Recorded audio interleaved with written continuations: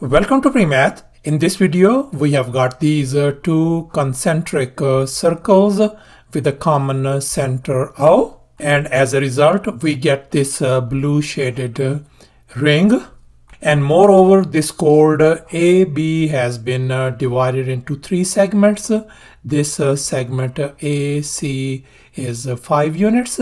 This segment CD is 4, and finally this segment BD is 5 units as well. And now our task is to find the area of this blue shaded ring. Please don't forget to give a thumbs up and subscribe. Let me make it very clear that this figure may not be 100% true to the scale. Let's go ahead and get started. Before we proceed any further, let me go over these concentric circles. And as a result, we get this blue shaded ring. And this ring is also called annulus.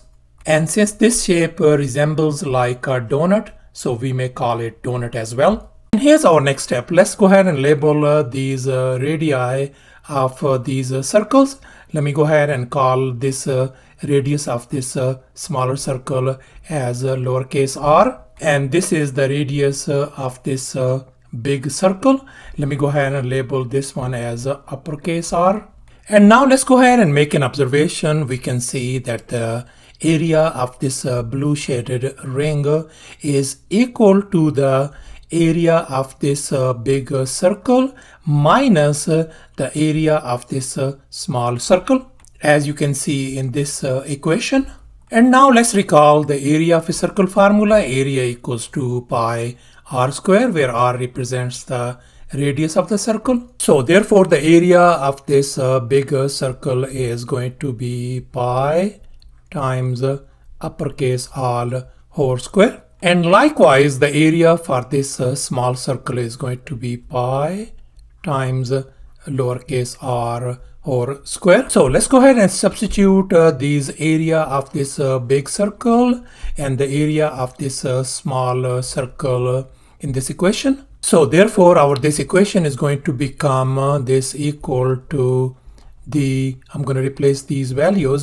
This is going to be pi r square minus pi times lowercase r whole square. So therefore we can see that this blue shaded ring area turns out to be pi r square minus pi r square. And now we can see that pi is in common. So therefore I'm going to factor out pi outside, and we are ended up with uppercase R square minus lowercase r square in the parentheses. Let me go ahead and call this as our equation number 1. And here's our next step. Let's go ahead and draw some auxiliary lines.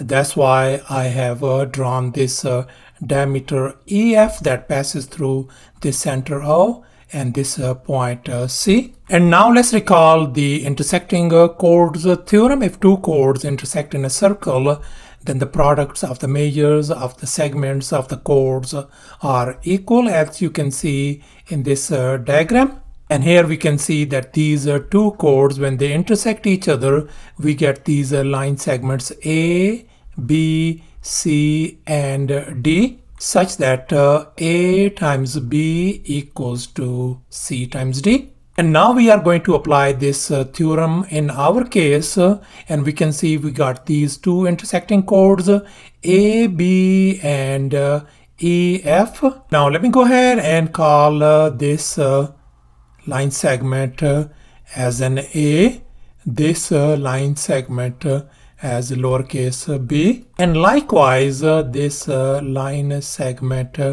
as C, and this whole line segment as lowercase d. And now we can see that this is the radius of this big circle represented by uppercase R. Likewise this one is represented by uppercase R as well, and this is our radius for the smaller circle, so we're going to represent it by lowercase r. Likewise this is lowercase r as well. So therefore we conclude that this whole line segment EC is going to be uppercase R plus lowercase r. And likewise, this line segment CF is going to be uppercase R minus lowercase r. So we can see now this line segment A turns out to be equal to uppercase R plus lowercase r. This line segment B turns out to be uppercase R minus lowercase r. And likewise, this line segment C is 5 units. And this line segment BC, which is represented by D, is going to be 4 plus 5. That is going to give us 9 units. So let's go ahead and substitute these A, B, C, D values in this formula.